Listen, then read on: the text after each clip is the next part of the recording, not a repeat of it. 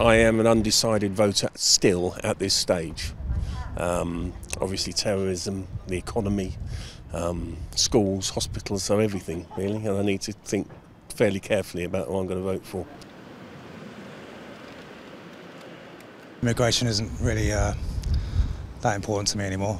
It was, I voted UKIP last time, but that's all gone out the window. It's more important to focus on people here in this country and how they're being trained and how they're being made available for work. There's been more than enough time to be worried.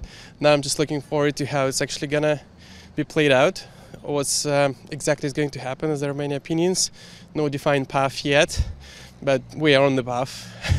So it's less of a worry now and more of how we manage.